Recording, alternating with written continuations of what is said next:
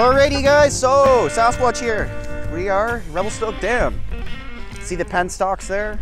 1, 2, 3, 4, 5. So this is the BC Hydro Revelstoke Dam Visitor Center. We're gonna go inside, we're gonna get a tour of BC Hydro's facility here. Very nice of BC Hydro to have this. Transformers, power lines, all the power that's generated in here with these turbines, the penstocks spinning the turbines. It then comes out through here, through the transformer, right? Up-step transformer, push it down to power lines, and then substations convert it back into like more usable voltage. And then you got your transformers on the actual power line near your house, which downstep it even further for you. They got the floodgates, sluice gates. So this is a gravity dam. They call these gravity dams. So the Mica Creek Dam, that's a embankment dam, which basically just means it's constructed full of dirt. The embankment dams typically have like a concrete core, like a rock and earth and rock core, and then they're just surrounded by dirt. There's different designs, a little bit of spalling, a little bit of crazing and cracking and stuff, but nothing too bad. Obviously, BC Hydro would keep on top of that. You can see the rock, right? It's cut right into the rock. And so this is the visitor center, Revelstoke Visitor Center.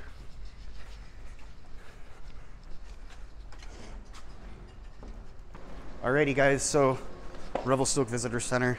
The Columbia River and its tributaries.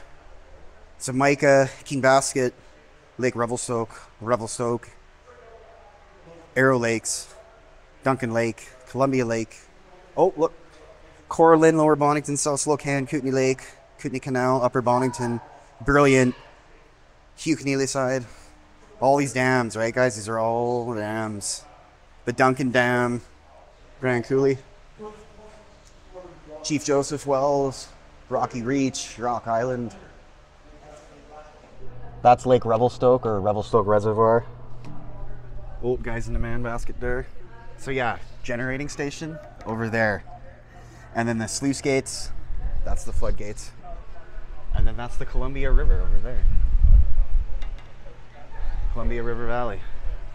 If you follow it down there, that's ultimately takes you to the Mica Dam on the Big Bend Highway. We did that though before, so make sure you watch that video. So we're just at the top of the dam lookout here. Pretty cool, man. 300 some feet up, right at the crest of the dam, the lookout. See everything here. Penstocks, guys. These are the penstocks. Spins the turbines, generates power, sending all the power out so it can be used. And then you can see all the power line infrastructure. You got the spillway, so you can see all that water, that beautiful glacial fed Columbia River water. So that the tail race below the car park. So that's the tail race. That's where the water exits. And then the penstocks are here. So the water's coming in. It's being stopped by the dam, creating head pressure, right? Head pressure of water. And then it's coming down through the penstocks, spins the turbines, which then sends it over to the transformer area to relay the power to the actual grid itself. Fourth largest river in North America, Columbia River.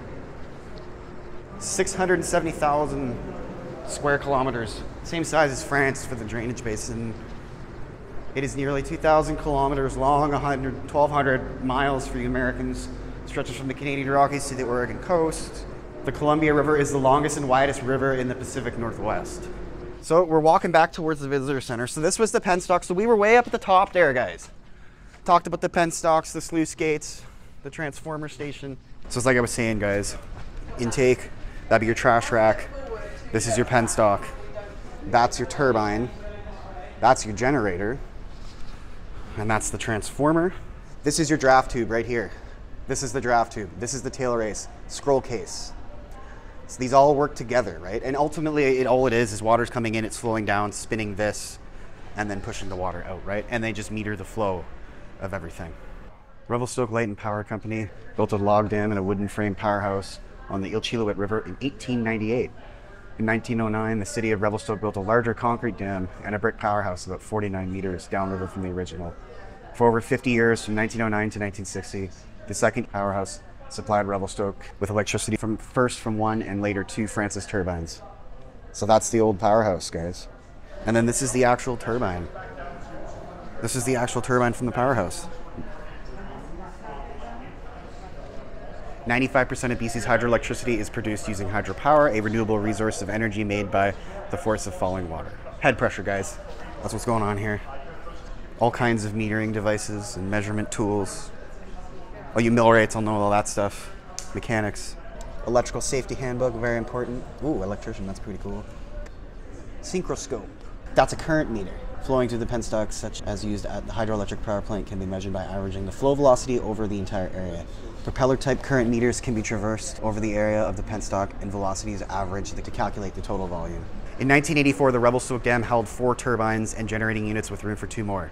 BC Hydro was planning ahead, knowing British Columbia's population would increase and the need for clean hydroelectricity would only grow. In 2010, a 5th unit was installed to help provide 500 megawatts additional generating capacity to power thousands of more homes and businesses. All 6 units working at the same time can provide about 30,000 megawatts of clean power to support British Columbia's growing needs. That's not bad. So this is the crane for the gates, the tail race gates. This is the crane for the head gates, as well as the sluice gates, right? So sluice gates, floodgates, to prevent overflowing of the dam or the reservoir. We saw the spillway. This scrancher crane runs on a section of track and just lift this gate up, boom, lift this gate up, boom, right? And same with these. And then the intake would be on the other side, and you'll have a trash rack on that to prevent a bunch of garbage and wood and everything flowing into it. And then the water comes down, and the head pressure is basically the height of the water from here to here creates pressure, which causes the turbine to spin, which generates power. It's all about metering flow, guys. All about metering flow, controlling flow. If your RPM isn't right, you're not going to generate power properly. It's a whole thing. And then this is the construction of the dam. This is them building it. Buddy's hard at work there. Lots of rebar, lots of form work. They got a ringer crane here. Those are fun, man, ringers. Quite the gantry on the back there. Look at that boom section, man. Woo, it's nice. Yeah, the ringer. Those are heavy lift cranes, man. Serious cranes. Bunch of destroyed concrete everywhere. Kind of finished product of forming and all the hard work you put in. And then tunnel network. Both the concrete dam and the earth-fill dam are laced with network of tunnels. The tunnels give BC Hydro workers easy access to more than 800 instruments that constantly monitor conditions within the 2 dams. These essential instruments include thermometers to measure temperature, piezometers to measure water pressure, water meters to determine water speed and flow, stress and strain meters, crack detection meters to give us advance warning about any fissures that may be developing inside the dams. Yeah, concrete likes to crack. When BC Hydro closed the diversion tunnel in October 1983, the Columbia River began to return to its natural route and filled the Revelstoke Reservoir behind the completed dam. The Revelstoke Dam spillway is essentially a safety valve, designed to release water from the reservoir if it gets too high. BC Hydro built the Powerhouse with 6 unit bays, 4 to go in the service right away, and 2 will be held in reserve for the future. Each unit bay is designed to hold 1 turbine and 1 generator. A turbine is essentially a huge wheel. It converts the energy of falling water into mechanical energy to drive the generator and produce electricity. And the whole thing is a gravity dam. We use subsoil that dates back to the last ice age, about 11,000 years ago. Packed tightly, this glacial fill is as dense as concrete. He's shotcreting. That's a fun job, shotcrete hose. Oh, good example. Earth fill, concrete dam, and powerhouse. So this is what you would call a hybrid dam, because it's got 2, right? And you can see the Big Bend Highway behind us, right? So that's the Big Bend. Follow up to Mica there. At 175 meters, 574 feet, and 457 meters, 1,550 feet long, the concrete dam is the most visible part of the Revelstoke complex. It contains over 2 million cubic meters of concrete, enough to fill nearly 250,000 full-size concrete trucks. Parked bumper to bumper, the trucks would stretch for over 1,600 kilometers. At only 122 meters high, the earth-fill dam is shorter than the concrete dam, but a lot longer. It runs 1,158 meters, 3,800 feet, along the west bank of the river. To build it, BC Hydro had to excavate more than 7.6 million cubic meters, 10 million cubic yards of earth and rock, and then pack nearly double of that amount in with heavier finger-grained soil. The powerhouse sits in the middle of the riverbed, immediately downstream of the concrete dam. It contains the massive turbines and generators that take water pouring through the dam and turn it into electricity. 8 years of non-stop construction, spillway in action. A cool process, man.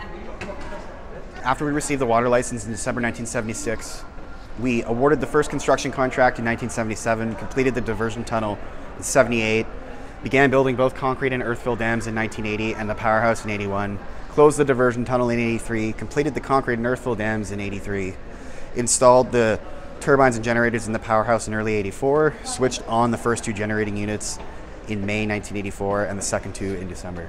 We built our own concrete factory on site where we could make all the concrete used to build the dam in the Powerhouse. Concrete is made by blending various components, including aggregate, made up of sand, gravel, stone, cement, and water. Lime too, actually. Romans put lime in their concrete and it's way better because it's self-repairing when it has lime in it. The aggregate was mined, crushed, screened, and washed more than 3 kilometers, 2 miles south of here and transported up to our concrete factory through a system of tunnels and conveyor belts. The cement was made in Kamloops, more than 200 kilometers away. We hauled an average of 500 tons of cement to the factory every workday. The concrete dam is constructed in 23 sections called gravity blocks. Because these blocks change in size with weather, they expand when it gets hotter and contract when it gets colder. They are separated by construction joints to absorb the changes. Sounds like a lot of fun to install. BC Hydro workers had to build up the concrete within each block layer by layer. Between each layer, they laid cooling coils filled with water to lower heat buildup within the concrete to reduce risk of cracking. Concrete produces heat when it cures, so you want to make sure that it's not producing heat for a long time because that'll affect the concrete as it's curing. It's very, very important, guys. The long journey to your house. Oh yeah, this is what I was saying, guys. So generator, turbine, transformer, power lines, substation, step-down transformer. Keeps moving. Oh, look, there's another step-down transformer station. Then it goes to the commercial customer. Then it goes to your house, right?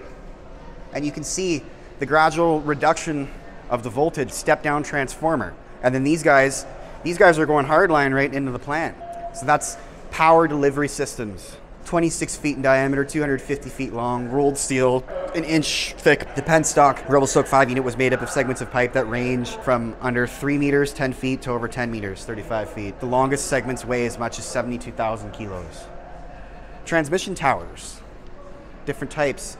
The backbone of BC Hydro's system, moving high voltage electricity over long distances from generating stations to substations.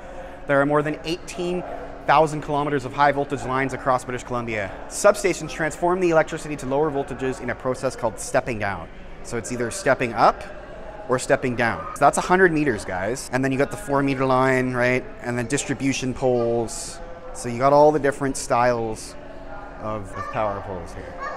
Once they are installed, the Powerhouse will contain 6 of these massive machines, each 7 meters, 23 feet in diameter and weigh about 200 tons. So that's an actual picture of it. It's the scroll case, right, for the turbine. Water comes in. These are the wicket gates. You can adjust those too to control kind of the turbine as well. And then you've got commutator bars and the generator produce power. The amount of power you're generating is all based on your RPM. So if your RPM is out of whack, the voltage and power gets all weird. And so we're looking at the generator hall, guys. So this is all the generators. So this is where the power is being produced. This is the main show here of the operation. All the power is being produced in the generator hall, and it's all coming from up top of the reservoir through the penstocks. And they monitor the RPM very, very intensely to make sure that it stays constant. From here, you can see the Powerhouse's generating hall. It might look big, but it's actually only a small part of Revelstoke Dam Powerhouse. Below the floor, under each square covers is a turbine. An isophase bus duct on the right transmits the electrical energy from the generators to the transformers located behind the wall. Oh, the bus bars, yeah. Transformers then step up the voltage from 16,000 to 500,000 volts so the electricity can travel long distances more efficiently. It is stepped down again before reaching BC homes and businesses. Right there, those are the disconnect switches. Wicket gates located inside the scroll case. These gates open and close to regulate the amount of water entering the turbine. Draft tube is where it exits. Shaft connects everything, and then the generator controls it all. So the Mica Dam is the king. The Bennett Dam is next. Revelstoke Dam is close behind it. Le Joy Dam, 7 Mile Dam. Bridge River, Hughie side, Duncan Dam, Kootenay Canal, Lador, and that it just basically shows you where everything is. Alrighty guys, so that was amazing. Revelstoke Dam. I wanted to do that one for a while. We finally got her. So yeah guys, power generation, dam infrastructure. Really good experience guys, $8. Or if you get the BC Hydro Pass, you're good for Stave, Powerhouse, which I did. Make sure you check that one out. You're good for Revelstoke as well as Peace River Dam, the Bennett Dam there. So yeah guys, that's gonna be it for me on this one. I hope you enjoyed it. Don't forget to like and subscribe to the channel. Make sure you hit that bell icon to get notified so you don't miss any of the videos. And Sasquatch Prospector out.